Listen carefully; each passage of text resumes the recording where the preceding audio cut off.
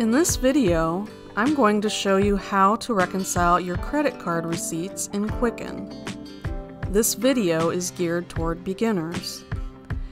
I'm using the yearly subscription of Quicken Home, Business, and Rental Property for this demo. If you are using a different version, the steps should be the same. Here's a tip.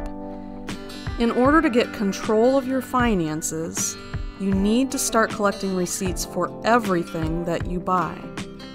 As you reconcile these receipts in Quicken, you will start to see where your hard-earned money is going.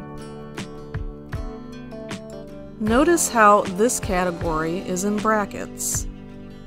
This means that the amount here is being transferred from this account to another. To see where this money is going, right-click on the transaction and select Go to Matching Transaction. You can now see that this was a payment to your credit card.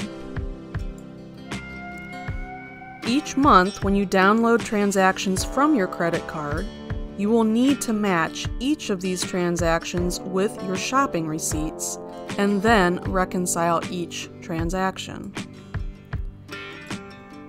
It is very important to keep all of your receipts so that you can reconcile each month. In the next video, you will learn how to add income reminders in Quicken. Please like and subscribe for more helpful tips.